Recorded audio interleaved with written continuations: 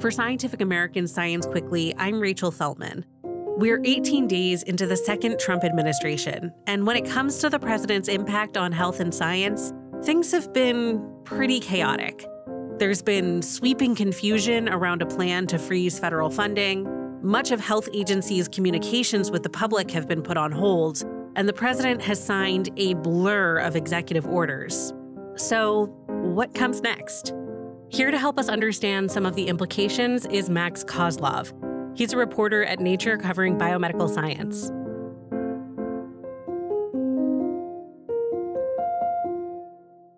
Max, thanks so much for joining us to chat today. Of course. So a lot has been going on in Washington. The president signed a ton of executive orders in his initial days. There have been potential funding freezes. For folks who haven't been paying attention, what would you say the sort of major headlines are about how science and health are being impacted by this administration right now? Yeah, that's a good question. And there has been quite a lot going on. And so I don't blame anyone for not following every single thing that's happened, because it is a lot and it's been very confusing even for the people who work in each of these agencies and work in each of these fields. So I think the biggest things have been this funding freeze that you mentioned. Because of the barrage of executive orders, each agency has wanted to sift through each of their grants to make sure that they comply with these orders. So I'm talking about orders stripping or scrubbing the use of language such as diversity, equity, and inclusion, or language that the administration says is discriminatory or woke in some way. And so each agency has been trying to comply as best they can by taking down web pages, going through and looking at all of the money that's going out of the agency to see if it's funding research or initiatives that touch on some of these keywords that the administration has targeted. And it's led to a lot of confusion and chaos because, entire websites have gone down. And these websites are important because these are resources for the public and for scientists. They include important data sets on infection rates or polling the scientific workforce. I mean, you name it. It's just been kind of whole scale how impactful this has all been. Yeah, well, and we had one question from a listener. Brandon wrote into us saying that, in the lead up to the first Trump administration, we saw people engaged in archiving federal data sets to protect them from purging. Are we seeing similar archiving efforts like that right now? We certainly are. I've seen a lot of reports of people coming together, banding together on social media in an effort to try to archive every single website, every single data set, and then sharing it with the community. That's especially been true for CDC's data because they maintain so many critical data sets that it's really important to public health researchers to be able to go about their work. I think it's very abstract to think about data being taken down, but one tangible example that I've heard that really resonated with me is, so I've done a lot of reporting on Mpox, or people might know it as monkeypox. This is an infectious disease that has caused a global outbreak in 2022 and continues to infect people all over the world. Well, the reason that we were able to stop that outbreak so quickly in the United States was we were able to identify the specific communities that were most at risk. Mm-hmm. And that had to do with some of the same keywords that are being stripped right now. Right. And so it would have been much more difficult to get that outbreak under control had we not been able to tailor our energy and resources and messaging to those specific communities. And I think that's an example of, why so many public health researchers specifically are concerned right now. Sure. Yeah. And, I think some of our listeners might also be surprised at the breadth of keywords, we're seeing agencies go after. Could you tell us a little bit about, what kinds of words and phrases are getting flagged as potentially problematic? Sure. I just published a story this week about this. It's looking specifically at the National Science Foundation. And some of the keywords that I've seen being used include foreign assistance, climate science, diversity, equity, inclusion, women, people of color, race. Any of these seem to be keywords that the administration is looking through, and it's still unclear exactly what they want to do with these grants, whether it's modify them so they don't include these words anymore or cancel them. What we do know is the funding freeze efforts have been paused at the moment because federal judges have temporarily halted them because they might be an overreach of executive power. It's still unclear how those will play out, but for the meantime, the NSF has reopened its payment portal so people can continue to get paid and receive money on active grants. But whether these grants will be funded in the future or whether there will be new grants with any of these keywords remains to be seen.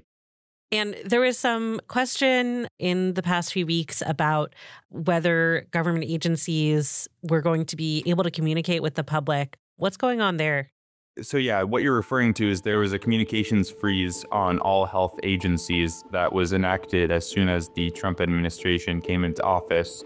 And what I've heard is some kind of freeze is typical when the administrations change. For example, if there was a new policy that was about to come out, it makes sense that the new administration would want to review that. However, what we've seen so far has been unprecedented in terms of the breadth of the pause.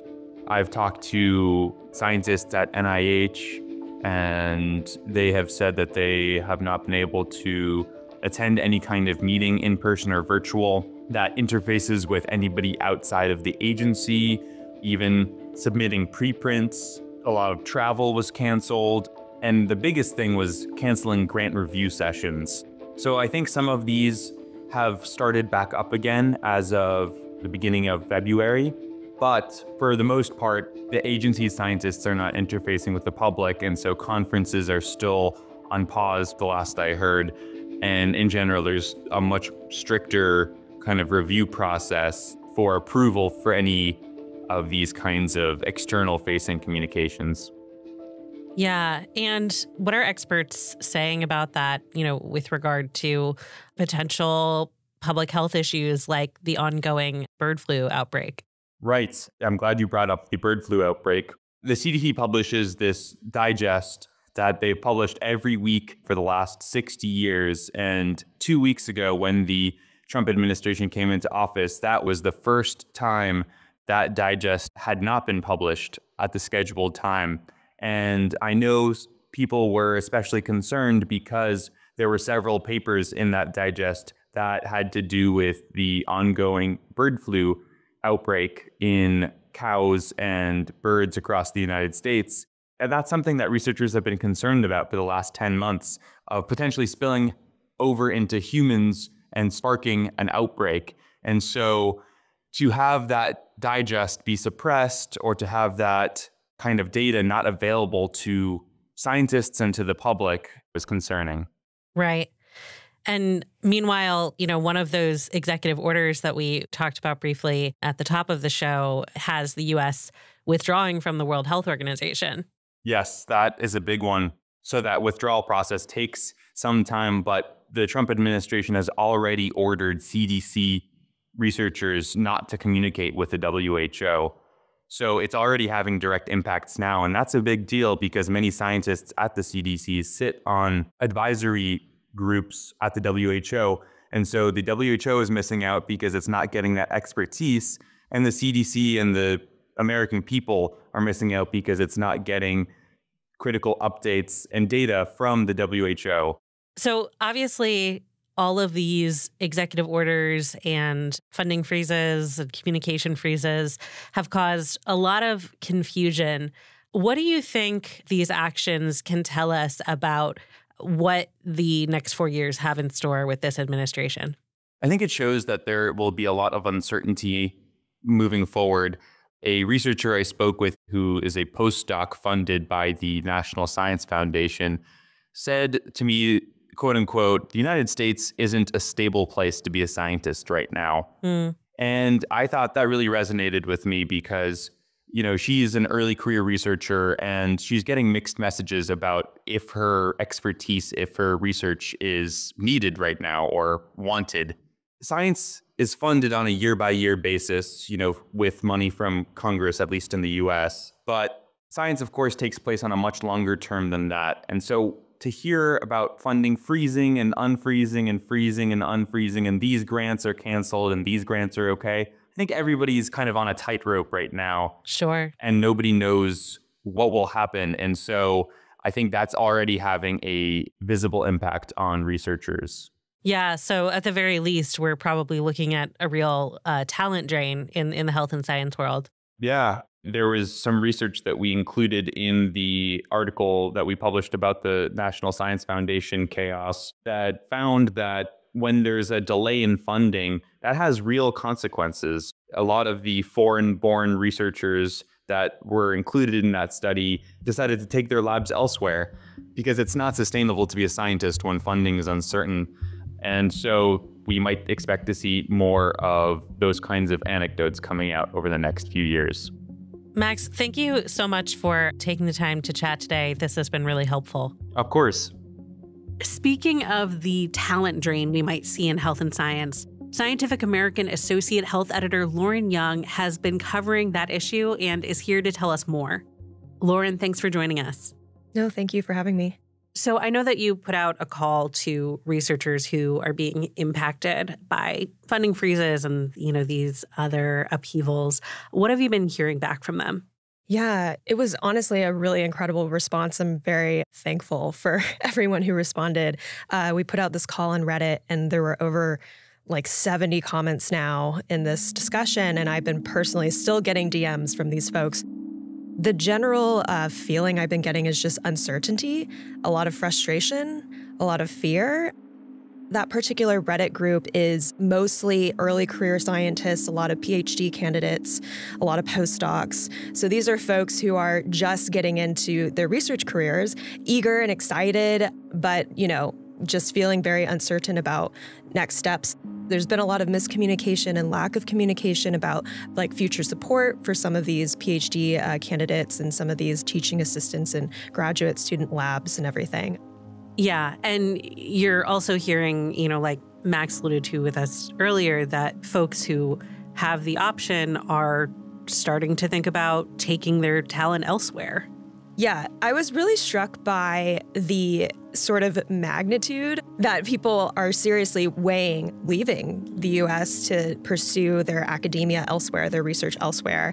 I spoke to someone at Oklahoma State University who is a PhD candidate there, and he was expressing concerns about basically just the stability, what is it going to be like in the future for my research, in the next 5 years or so. And he was, wanting to stay within academia, dream job would have been, a professor running his own lab, teaching, doing a combo of both. And that seems a little bit precarious right now. I spoke to another researcher who's an early career scientist who works at one of the wastewater monitoring projects, which is supported by the CDC. And these are projects that are obviously very essential. They're tracking things like COVID and, flu. But something that struck me that she said was that, we might not see immediate effects right away when we have these funding freezes or, these cuts. But, this is something that later on, in a year, 2 years, 3 years, that will have major consequences in terms of interruptions to clinical trials or, a potential loss in talent to other places. So I found that really striking that, we might not see the ramifications instantly, but they could come, and they could be very drastic. Yeah. Well, and other than, potentially losing talented scientists who are passionate about research that we really need here in the U.S., what concrete issues are researchers worried about when it comes to not just losing funding, but all of this uncertainty around funding? Yeah, so I spoke to Megan Rainey, who is the dean of Yale's School of Public Health, and she was talking to me about just the kind of sheer amount of data that gets lost or interrupted during any sort of mid-grant cycle freezes or interruptions. So for clinical trials, for instance, we have human participants are usually obviously join studies at certain periods of time. You collect, whether it's blood samples or urine samples or whatever, other biological samples. You need to store them and then process them. And if you're running an experiment and that gets cut off in the middle, that's potentially, I don't know how many thousands, but money lost if you can't continue processing those samples in a timely manner. It's similar to with a lot of animal studies. Another person I talked to, another early career scientist who works on vaccinology and vaccines, she works a lot with mouse models. And she was like, I don't know whether or not to start this mouse experiment because my experiments last 70 days. I don't know if I can continue or, if it makes sense to do this experiment if this project or this experiment is going to be yanked away from me, essentially. So I think that, those are a few examples of how these interruptions can have consequences on data and the research and ultimately whether or not you publish a study or publish a finding. Well, and we've talked a lot about funding freezes and, these sort of subject matter audits. But there's also just been a lot of talk in general about DEI and sort of like undoing a bunch of diversity efforts, which I imagine is also very troubling for a lot of scientists, especially early career. Have you been hearing anything from folks on that? Oh, definitely. By multiple folks, particularly early career scientists who either directly received funding from some of these DEI initiatives or have just generally been supported by that type of inclusive environment. So I spoke to actually an NIH early career researcher who told me that she, as a mixed race woman who's Black and white, had really benefited from, a lot of DEI approaches at the NIH. And she actually, did a fellowship where she got to kind of try what it's like to be in a lab and to run your own lab. And she expressed, she's like, I don't know how else she would have gotten, the ability to try that out without that type of environment. So I think it is crucial, these types of programs and just fostering that type of environment of support for all people. I think it's really critical, especially for early career scientists. Lauren, thanks so much for hopping on to chat. We'll definitely be following up as you continue to sift through your DMs because it sounds like you're talking to a lot of people and we definitely want to hear more from them. Yes, thank you so much. And we'll continue to be reporting on this, so thank you. That's all for today's episode. We'll be back on Monday with our usual science news roundup.